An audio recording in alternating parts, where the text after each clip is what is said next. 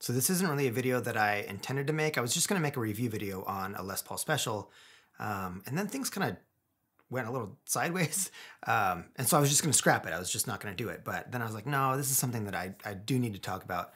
So let's just go back to the beginning when I first got the guitar. Some people will tell you that the best day of their life was when they got married, or when they graduated college, or when they had their first child, but those people are extremely wrong. Because the best day, as we all know, is new guitar day.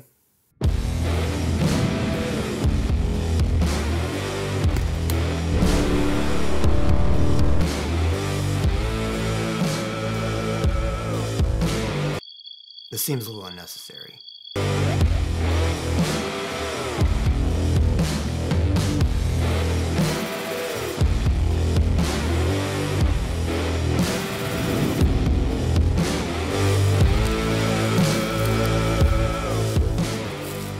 Okay, before I play this, full disclosure, I am a massive Fender fanboy, in particular, you know, the Telecaster. Yeah, that's right. I even have a Telecaster mouse pad. That is just my absolute favorite guitar of all time. I tell people that I pray to Leo every night before I go to bed. And so I've never really wanted to own a Gibson. They've just, I don't know, I've always just associated it with like the dad rocker thing. And like dentists who own Harley Davidsons. I don't know, that's probably stupid, but that's just kind of how it's always been for me. But the Les Paul Special, I don't know, it's every time I've ever seen one, I'm like, that is awesome. Never played one, never picked one up, never thought about buying one, but I love P90s, and Tony at Sweetwater, who, shout out to Tony, was just awesome to work with, and so I picked one up. And this is not sponsored or not an ad, they don't know I'm making this video, nothing like that. So we're gonna give it a little whirl here and see how it goes. I don't have any real expectations other than, you know, I hope it plays nice and I have a Gibson. Even though you shouldn't, because you already own the perfect guitar. Anyway.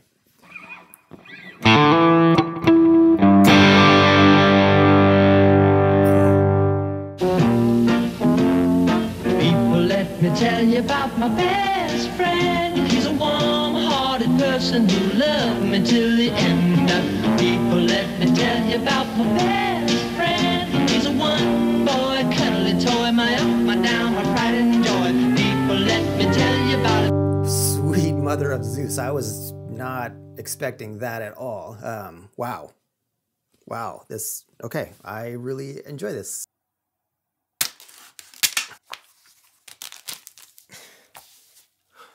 So let's walk through the pickups and just kind of hear how it sounds.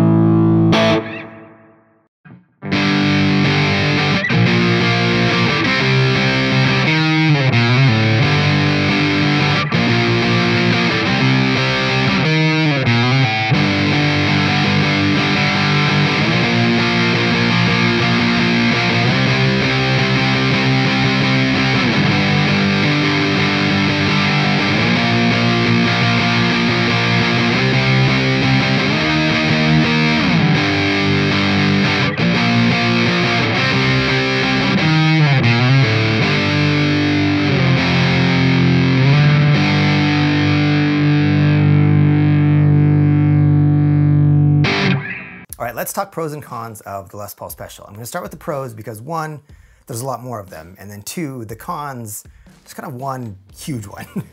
Number one pro is that the guitar is super versatile. I mean, it will do anything that I can think of and way more, like way more. Having tone and volume for each pickup, you know, that's a new experience for me and it's a ton of fun because, you know, you can roll the volume off of one and like get that kill switch effect, which is super fun to do. And it will just go from sweet and clean to just howling filthiness anytime you want. It's just so good at anything. Number two, I love the neck. It is fat, it's a thick neck, but I love it. You know, it's not as bad as I thought it was going to be in terms of size. You know, it's not that like 50s full on just huge baseball bat thing, but it's not the slimmer 60s version either. It's kind of in the middle, but it's become one of my favorite necks to play. I'm not like a speed player or even like a good player. So for me, like I just want something that's comfortable and that I can play, and I do a lot of chording and that kind of stuff. And so I don't want like my hand to cramp up because I'm trying to like fight with a neck. And this one just does an amazing job. And the binding on it is just incredibly smooth. It feels super good to play. I love this neck. Number three, I love P90s. It's my favorite pickup. You know, I'm a single coil person myself. I just like them the best. And these just kind of have that girth and roundness and chunk to them that I really, really like. And again, they'll do anything. Number four, hey, I shop with my eyes just like the next person, and TV yellow is permanently cool. It will always be cool. It's just such a rad guitar. And the nitro finish, you know, you can see some of the grain, even in the back of the neck. You see some of it. I mean, every time I see this guitar, I just want to pick it up and play it. Number five is sustain.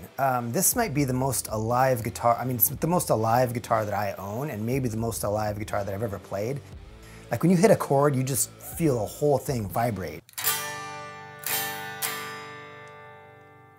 I mean, I can feel that in my forearm and in my hand, you know, up here, the whole thing vibrates. I love it. And finally, price. I know, you know, Gibson, you know, takes a lot of flack for the cost of their guitars. I don't complain about that stuff because I go, some things like I can't afford a Ferrari. Is it Ferrari's problem that I don't make enough money to buy their car? No. But for this, the Les Paul Special, I have no problems with their pricing at all. It's an American-made nitro finished guitar that plays incredibly well and sounds awesome. And if you want to knock a couple $100 off, you know, get a demo model like I did. They are, I think, for what they are, incredibly well priced. Okay, let's get into cons. There's only two. One, tuning. Yeah, it's kind of a problem. It doesn't stay in tune nearly as well as like my Telly. You know, I think the nut could be cut better. It needs a little bit of work. And the biggest con, which has absolutely nothing to do with the quality of the guitar directly, is that, you know how when you really kind of love something and you get a little bit emotionally invested, it sort of becomes part of your identity? The Telecaster is that for me in terms of playing guitar, and that I've just loved that guitar forever. I love how it sounds. I think it's just timeless and amazing, and Leo is just a genius. I love that guitar so much, and now there's this, and I come into the room and I keep picking it up. You know, when you play that game, like if your house is on fire, which guitar would you rush in to save? No. You know, a few months ago, that answer was extremely obvious. It was like the Telecaster. I don't care about anything else. The Telly. And now, dude, don't do it. I don't know. I think I'd have to save the, you know what? I don't have to listen to this anymore.